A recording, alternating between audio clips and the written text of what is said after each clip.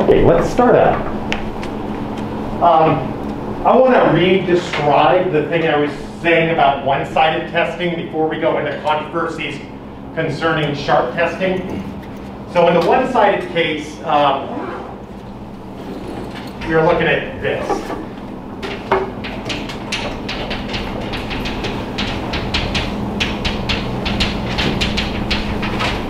So I think I said H naught, and I say it like this: theta is greater or equal to theta naught. In H1, theta is less than theta naught. This is specifically what you're testing. Now, in the p-value world, you have to plug in the null. So it's always the more extremity of data given the null hypothesis. So you always take the boundary at this point, this set, because it's the most powerful thing to do.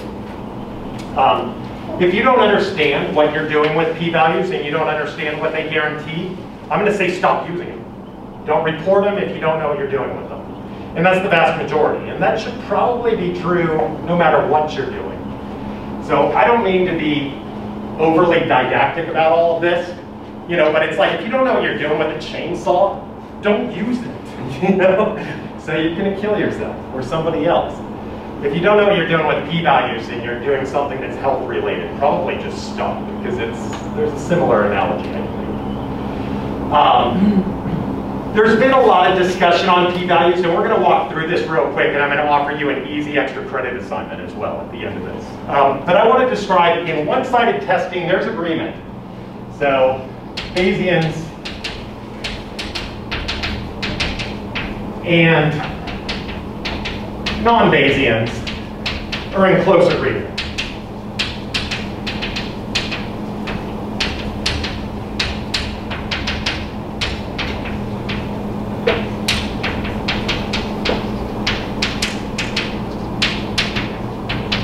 And so we saw this last time. I don't know if I described it all that well. In sharp testing, H naught theta is equal to theta naught versus H1 theta is not equal to theta naught. There's very little agreement.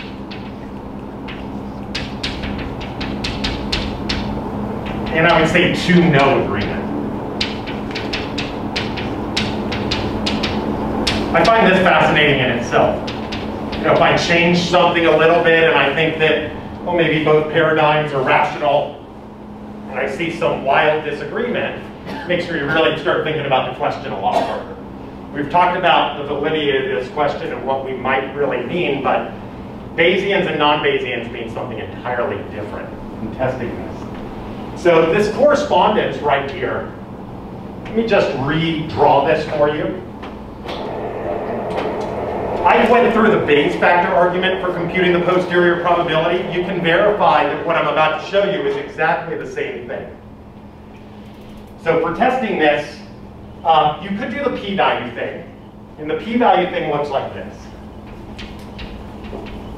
So what you're going to do is you're going to form your null distribution. So that looks like this, right here. And again, let's just do it, make our example. Is xi's come from a normal distribution with mean theta, variance sigma squared. So I goes from 1 to n. And I'll just make a note, x bar is sufficient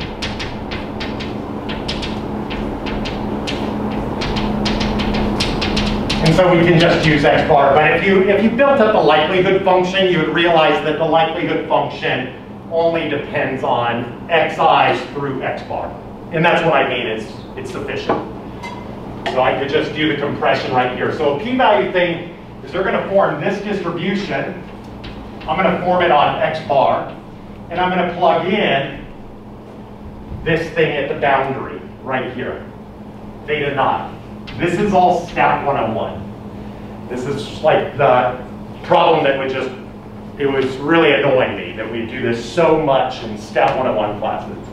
They're indoctrinating you with a procedure, usually not telling you what it is. They kind of appeal to your intuition. In a grad statistics class, they're going to talk about power. uniformly most powerful tests. Maybe you know something about that. This distribution is going to be centered at theta naught, right here. Just for the record, this thing is a normal distribution centered at theta naught, and it's going to have variance sigma squared over n. That's the null distribution. And let's just talk about where x bar could live, right here. So if I were testing this, if x bar was over here, would that be in support of the null or in support of the alternative? In the null. Yeah, exactly. So x bar is over on this side because x bar is an estimator of theta itself. So if x bar is over here, we start to think theta is over here. Theta is greater than theta naught. And so this is support for the null. The more support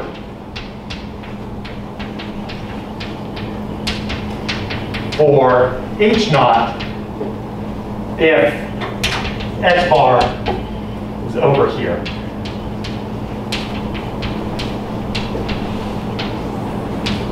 So let's just imagine we saw this x bar right here.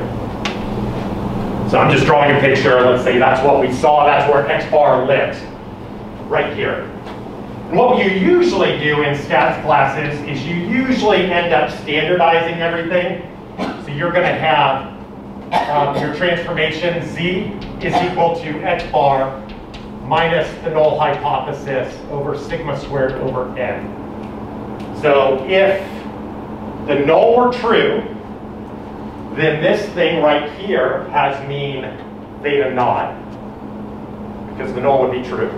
So the expectation of x bar is theta, and if the null is true, then we're going to be plugging in theta naught right there, divided by that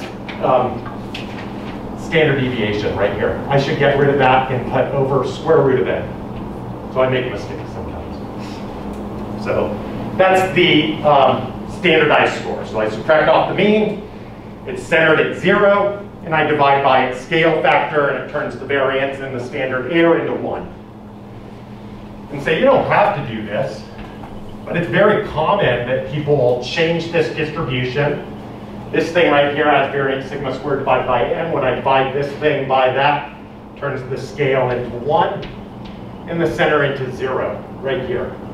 This thing is over to the right of this, so this value is going to be over to the right there. And so what a p-value is it's measuring the more extremity under the null hypothesis. How extreme is this? And so, where's the p-value? So I'll draw the threshold. So the more extremity is either on this side or it's on that side. And you have to think about the context of the problem. And so what I used to do when I was taking Stat 101 and none of this made any sense to me, I was like, I just need to get this right. There's this idea pushing towards a contradiction. If I push this farther and farther over here, that would be more support in the null hypothesis. And the p-value should go up if the p-value was a measure of support of the null. And in the one-sided case, it's not. In the sharp case, in the one-sided case, it is a measure of support. In the two-sided case, it's not. So we'll be studying that. So the p-value is this direction, right here. So that's the p-value. Okay. So I tried to draw something like that for you last time. Just going through it really quickly. So where's the p-value over here? It's the same thing. It's this area. You don't have to standardize. There's no reason you need to do that. You could work with this distribution, and this area right here is equivalent to that. So I've just done this one-to-one transformation of everything. Why do people do the standardization? Patrick? Isn't it because there's an easier to use formula for the CDF? They're equivalent to each other. So I'd say the formula, the CDF, you can't write it down in closed form. Okay. So in either case, you can't do it. So, but you're getting somewhere.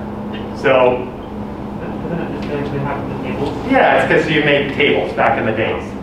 So it's like you want to set something up that it's like adaptable to any problem. So it's all about tables and tabling stuff. And so what could you actually write down a table for? I will point out for the t-test, if you're doing paired comparisons, that normal approximation, that t approximation, is not correct.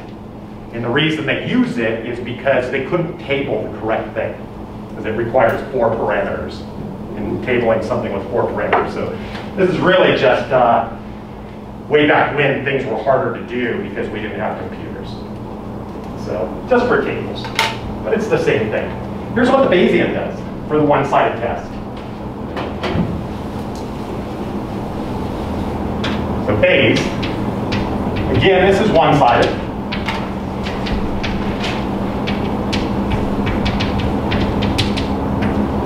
As I walked you through compute the Bayes factor, you could do that, but you could compute just the posterior probability directly. So what the Bayesian does is they're going to form the posterior distribution on theta given x bar.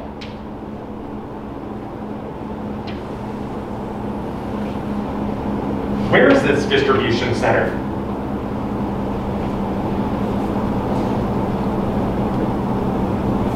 Here, I'll just remind us that our prior is going to be pi theta proportional to 1, in case you think I was tricking you or something. It's the same example as last time. Where's that distribution centered? X bar. X bar. Where was theta not in my picture? I had drawn it to the left, so it's still to the left.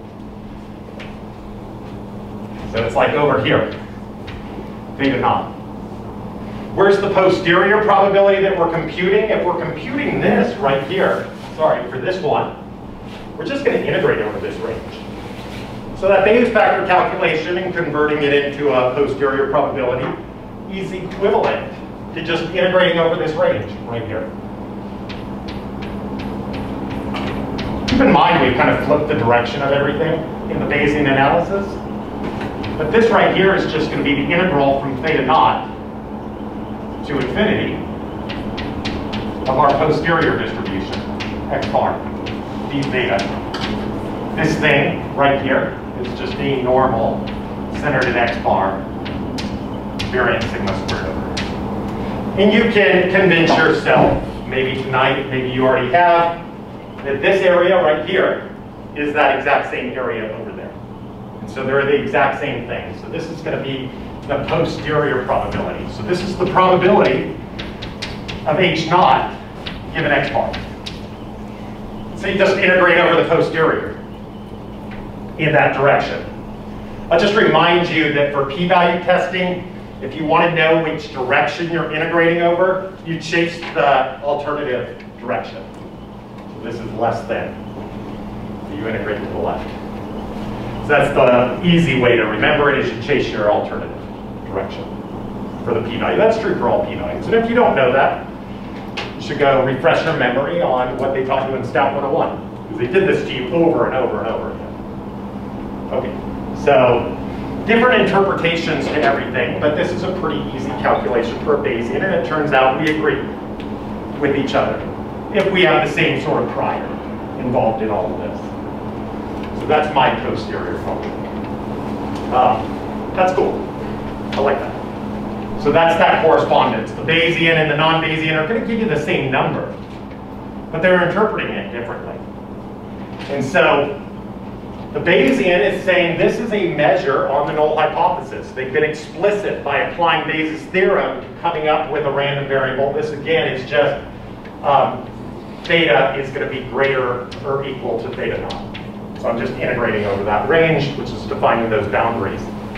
This is an entirely different game over here, even though you get the same numbers. The idea is that if the p-value ducks your alpha level, and maybe you pick that to be 5%, if you ended up rejecting the null, you would be wrong 5% of the time. So it's actually alpha is what's calibrating your error rate, and you're supposed to come up with that up front. And if you play this hypothetical game, well, if I had an alpha that was this, then I would interpret it like that. That is not valid. You're supposed to do this beforehand. And so that's kind of the problem that Fisher had, is he didn't like reporting the alpha level. He wanted to interpret P as a measure for the null hypothesis. Now these numbers wind up to be exactly the same thing, and the Bayesian is explicitly placing the measure on the null hypothesis where the non-Bayesian is placing the measure not on theta naught or theta itself, but on x bar and using that as a proxy for a measure. And it turns out it is a proxy because they're exactly the same numbers. Turns out all of that collapses under sharp testing. So lots of weird issues, but you might just consider the question at hand in the first place. Is that really what you wanted to ask? Hopefully that makes some sense to you. I want to take a moment to look at Ron Wasserstein's talk that he gave about a week and a half ago here at Virginia Tech. It was a virtual thing. And I'm going to send you the link to this so that you can watch it. There's questions and answers at the end, and I like the Q&A session, although I will say that it's pretty weak. You know, the answers, it's like, well, you do everything, you know? And then maybe that's evidence for more investigation. So he doesn't do a good job of distinguishing sharp testing from one-sided testing, and I think that's where there's a fundamental breakdown, is that people don't understand the nuanced differences between these two hypotheses. But here's this thing. You'll need your BT login to access the link that I'll send to you. So I don't know why they protected it, but I guess only BT people can see this. Just don't see why we don't. I need volume. Let everybody hear what we're talking about. Volume.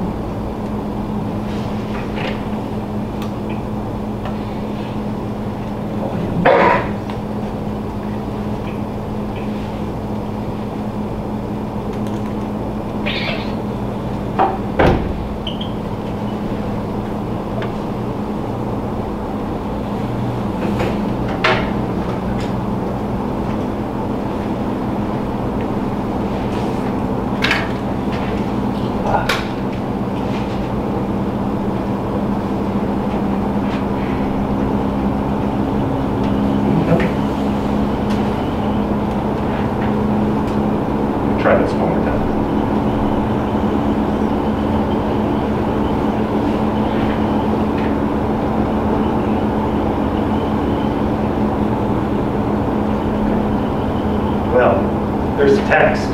We could read it. I was hoping we could listen to a couple moments. Let me just take a second more and see if I can figure out what's going on here.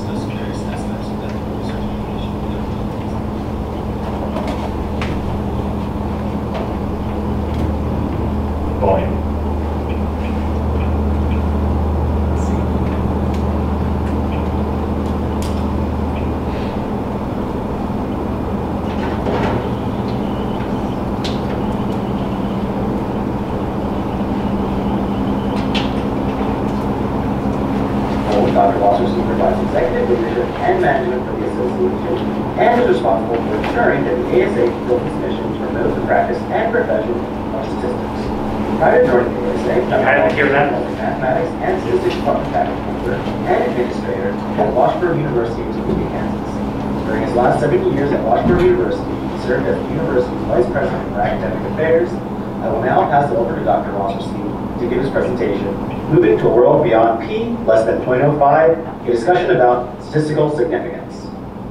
Thank you so much, Corey. As I get the screen sharing going, let me just say how very much I appreciate the not only the opportunity to be here, but the fact that you were willing to endure yet another Zoom meeting in order to enter in this discussion.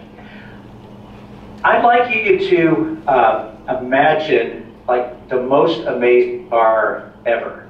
Maybe created by Virginia Tech, who knows? Maybe it's this, maybe this pops into mind, probably not, but it's one of my favorite cars because of my great attachment to that movie, which is now shockingly almost 40 years old.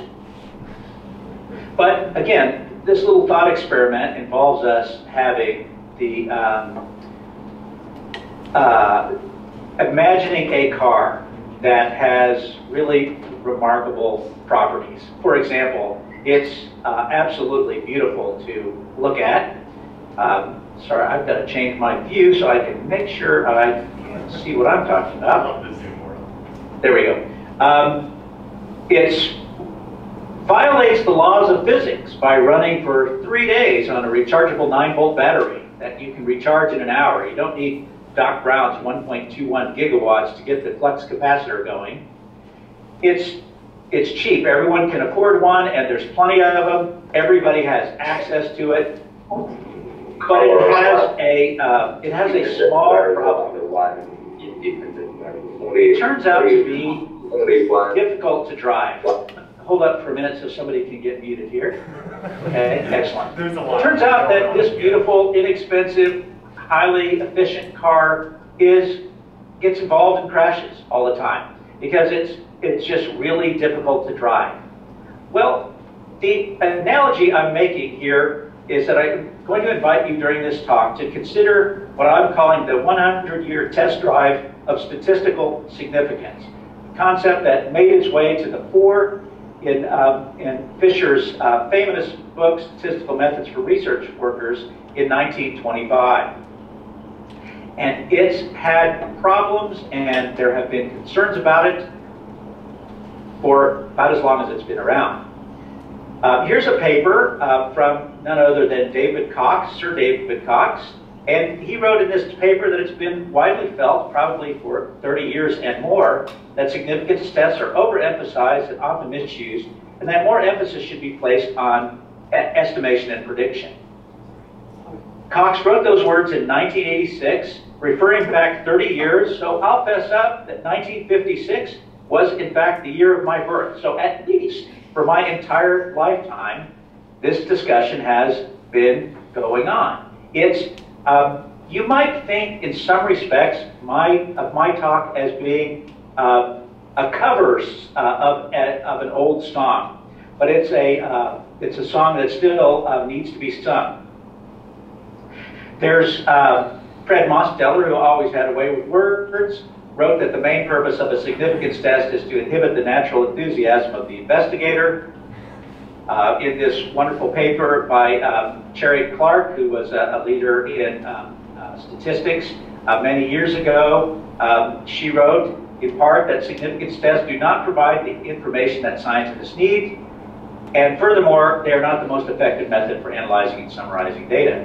In 1963, we're talking about here. I was worried about, I don't know, second grade then. In this wonderfully titled article, The Earth is Round, Beat Lesson 0.05, Jacob Cohen wrote, what's wrong with null hypothesis significance testing? Well, among many other things, it does not tell us what we want to know. And we so much want what we want to know that out of desperation, we nevertheless believe that it does.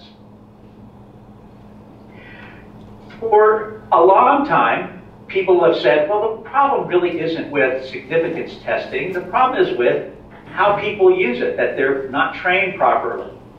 But if we'll stick with the car analogy a little bit longer, at some point we have to realize that driver's education is not the problem. In fact, in a recent article by Ray Hubbard in a publication that I'll say more about a little bit later in this talk, he takes a look at the relationship, as it were, between the number of citations of articles that criticize significance testing or warn about the dangers of it. He shows that that has grown, those citations have grown substantially over the years, so that part of it is more and more often people are saying, watch out for this, don't do this, avoid this, and yet at the same time, the percentage of papers in many disciplines that use it has also considerably increased. So it doesn't seem like more driver's education is helping. Okay, so we got off to a flying or maybe a racing start is a better way to say it, but let's back up a moment. Okay. I don't know the backgrounds of everybody on this call, so let's just make sure that we're on the same page by talking through very briefly what a p-value is, because that will be core to this discussion of statistical significance. So in the ASA statement on statistical significance and p-values that I will mention a little bit later in this presentation, we tried to write a nice informal definition, this one.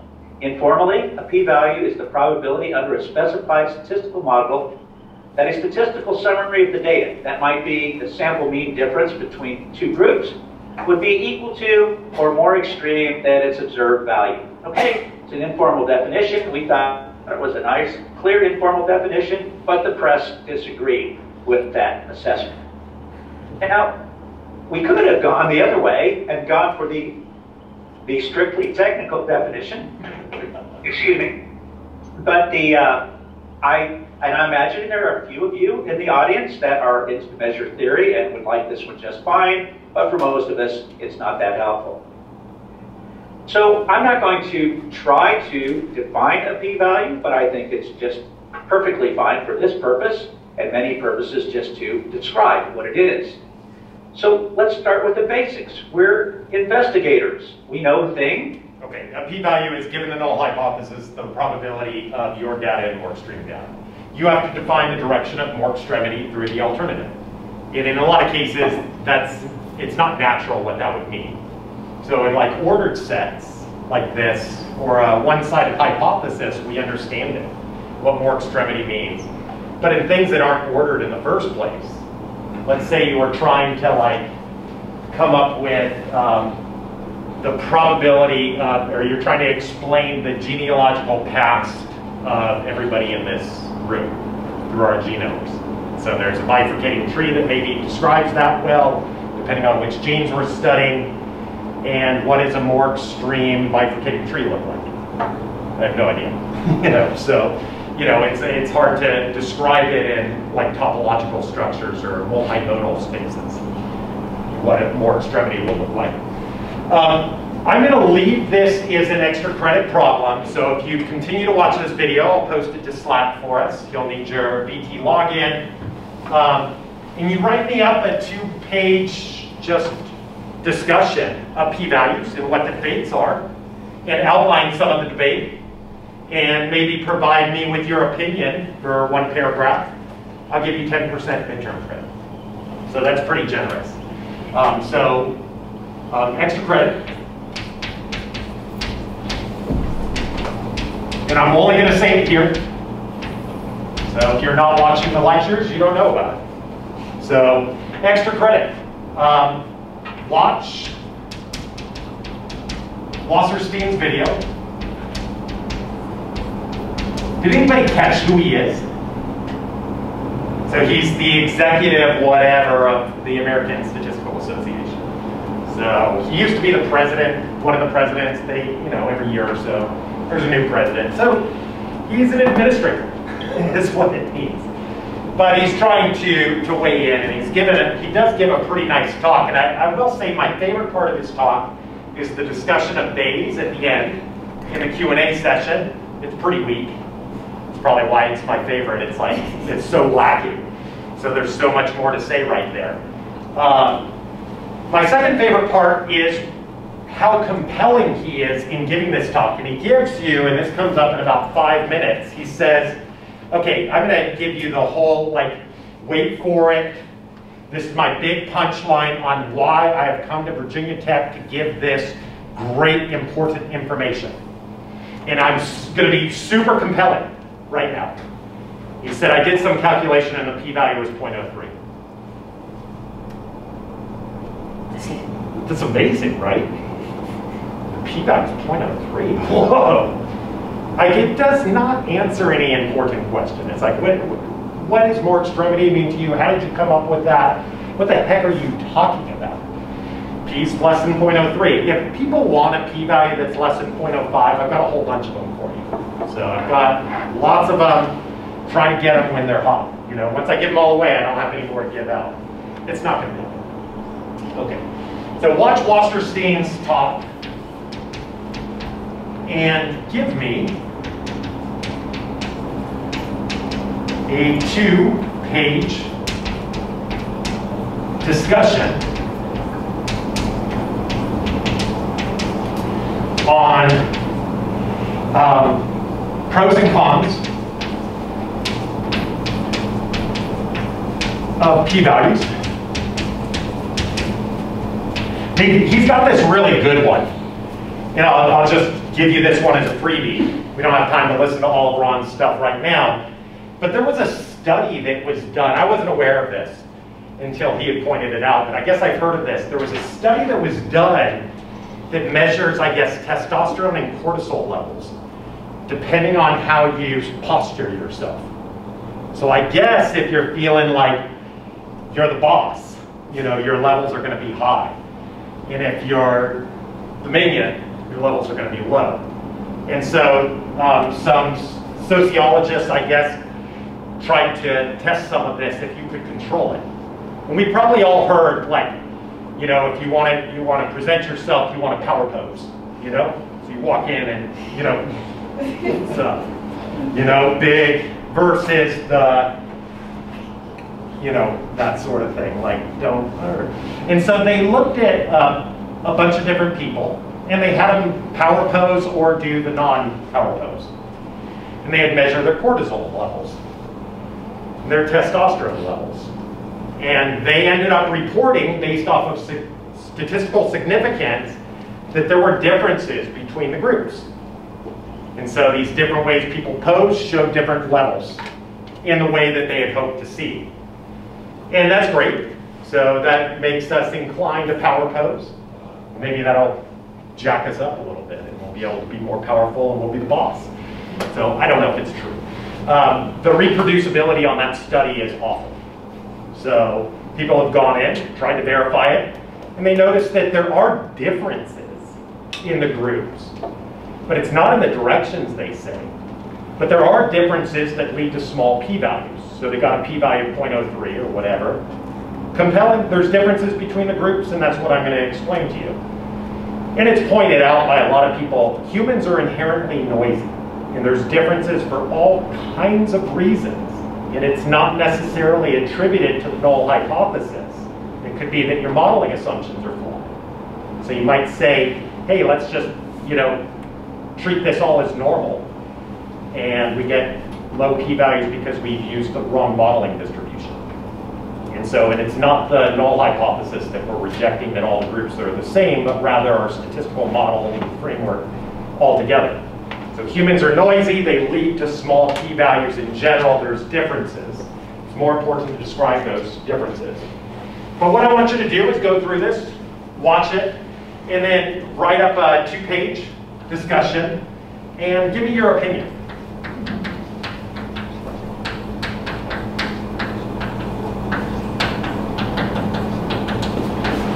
Okay. Patrick, you got your question ready?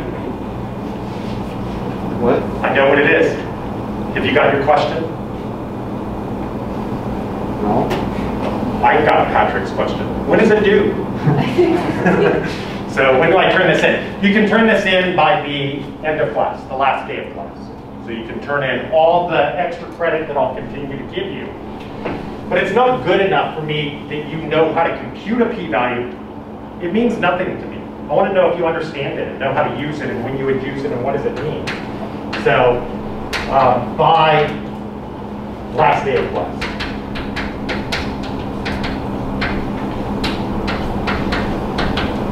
And I'll say this is up to 10% midterm credit. So if you do a reasonable job, watch this thing, take some notes, write something up, it's easy to read through, I'll give you the 10%. So if it's like scribbles and I can't read it, I don't know what you said, and it doesn't mirror the thing that I watched, I'll give you less. Daniel? So like last day of lecture, you want hard copy, I assume? Yeah. And just come in and turn it in. If you are quarantining, then send it over. Okay. Yes, please. What does this correspond to? I mean, in terms of the whole comparison. I know this is 10% of midterm, but what is it on a scale of 8%? Of the entire class? The entire So look at the breakdown of the midterm.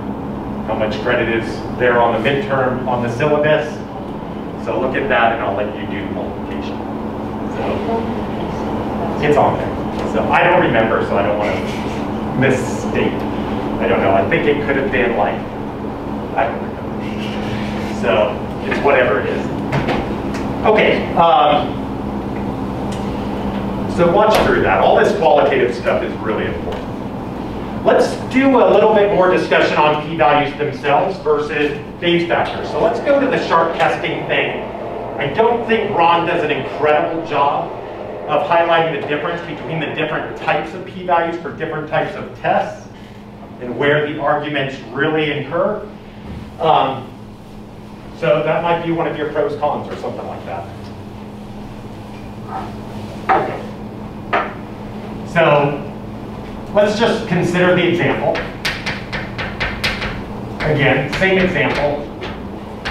X's come from a normal distribution with mean theta and variance sigma squared. I goes from 1 to n.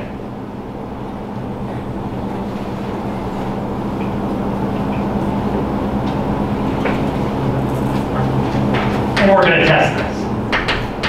Theta is equal to theta naught versus theta is something different.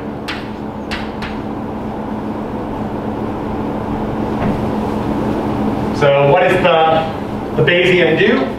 I'll just say, if you wanted to use a continuous prior on this, so if you used your conjugate prior, you would come up with that same posterior right here, and then we would integrate it over the null set. And that would give you 0. So, because there's no mass at that point. And so if you're looking for things that you can, methods you can reject, there's an auto procedure. Use the totally incorrect prior. The reason that gives you 0 mass on the null hypothesis is your prior puts 0 mass on the null hypothesis. So if I had a 0 times the likelihood, I'll never be able to likelihood my way out of that. I'm always stuck. So we use the point mass prior. That places mass on the null hypothesis and it places mass elsewhere. So we have to have some positive mass on the null in the prior if the posterior is going to give you positive mass as well. That's an auto procedure for coming up with low posterior probability. Use a continuous prior. If you want an auto procedure for a low p-value, does anybody know what it is? If you want a small p-value, I can tell you how to get one, even if the hypothesis is true and the model is correct. Increase sample size. Keep increasing sample size until you get there. Keep in mind the p-value under the null hypothesis, you're going to prove this on your homework, is uniformly distributed. So if I'm just drawing a uniform random number, what's the probability that I'm going to pick one that's less than 5%? 5% of the time I'll do it. So eventually you'll get there. Just keep doing it and you'll get 0, and I've seen that happen a lot of times. So those aren't real prescriptions. It's certainly not science. Okay, so if we want to test this, we need to compute the Bayes factor. We've already described this pretty well, and so this is just going to look like this. E to the minus 1/2. This is going to be I'll write it down like this. X bar minus theta squared over sigma squared over n times my point mass prior. That's pi on h naught, my continuous prior. But it's only still continuous, this function right here, but it only takes on 1 when that's true and 0 otherwise. A pretty easy integral to do. I should also integrate just over the null set. And then we're going to integrate over the alternative prior. We'll compare these things to each other. So e to the minus 1/2, x bar minus theta squared, sigma squared over n. And this is going to be whatever this prior is, p h1 theta, maybe I'll call it pi, try to stay consistent. In this thing, we ended up at least advocating that we would use 1 over square root 2 pi psi e to the minus 1/2 theta minus, what did we pick for this? Theta h1 squared over psi squared, right here. So this right here is just a normal center, wherever you want to put this thing, psi squared, right here. And we ended up advocating, because of symmetry and for all kinds of other reasons, that we're going to take that thing and we're going to plug in theta naught, right there. So that's how we'd center it. And we have big questions about how we place this, right here. We do that integral. I'll just point out right here that this is the margin of the data under the alternative hypothesis.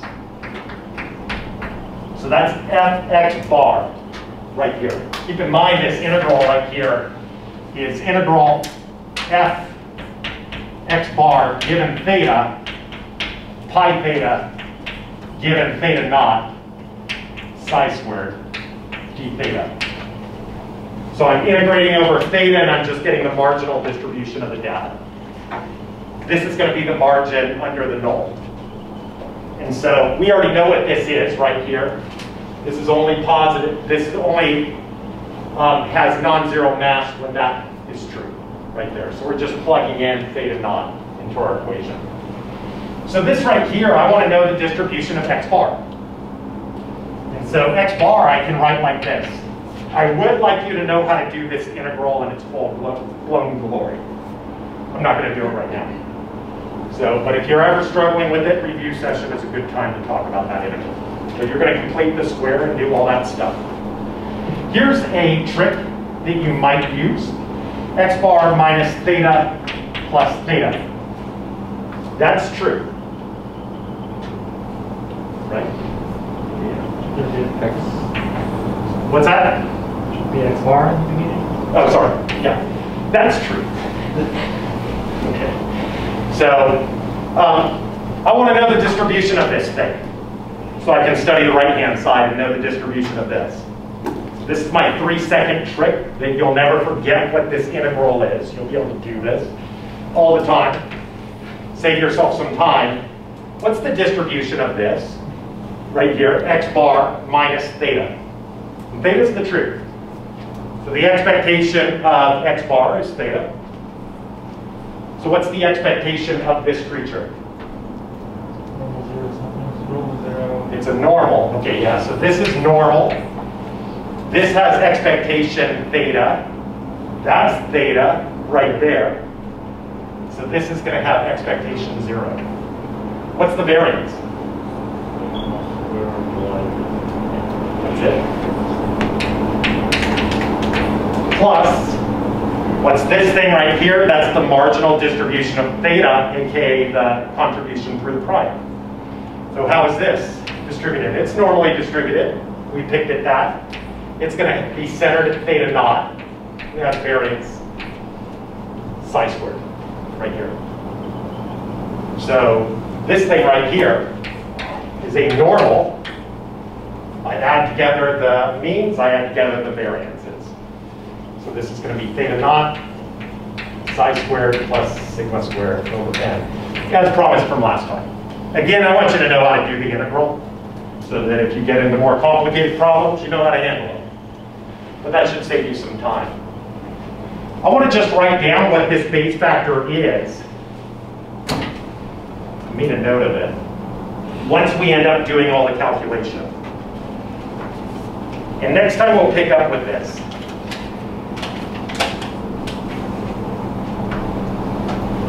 After I do all this calculation, and I plug in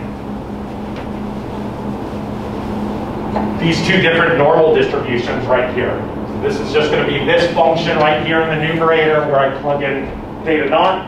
And then I'm going to write down the marginal distribution for x bar. I'm going to take the ratio of them. This base factor at the end of the day looks like this. And I don't know this off the top of my head, the simplification, so I make a note. But this would take a couple of lines of algebra 1/2. You'll notice that the 2 pi's and stuff cancel for both everything is already canceled. I didn't even write them down. This will look like e to the minus 1/2 x bar minus theta naught over sigma squared over n. This is going to be squared right here. And this is going to be times something. So 1 plus sigma squared over n psi squared inverse. So at the end of the day, once you do all of this, you can write it like that. And you can verify that to yourself. So this is just the ratio of 2 normals right here that you're going to be writing down. And it simplifies to that after a couple lines of arithmetic. And so what I want you to notice is that this thing right here is z squared. So this is x bar minus theta naught over sigma over root n, z right here, squared. So there's some correspondence between this and the p-value. So the p-value itself only depends on this thing right here. So imagine for a second, this was 1.97. Okay, so we're doing the sharp test. So what would we do if we saw this thing being 1.97? What did they teach you in Stat 101? Where's the critical threshold? 196. So it's bigger than that, it's more extreme. So this is strong evidence to reject, right? We're going to discuss that next time and see what the relationship is, but this obviously has a lot to do with other terms. Namely, what is n, and also what is psi squared. So be thinking about this with respect to what's z squared and what would a classicist do. We'll pick up with that next time. So sorry for running over you guys. I thought it was at least worth listening to what Ron has to say. Patrick, last question? The 1 plus sigma squared, that's in the exponent, right? This is in the exponent. Yeah. Yes. It's in the exponent. So it's multiplying into that thing. Okay. Think about this equation. We'll pick up with that next time. Lots of discussion. Lots of things to understand through this relationship. Thanks, you guys.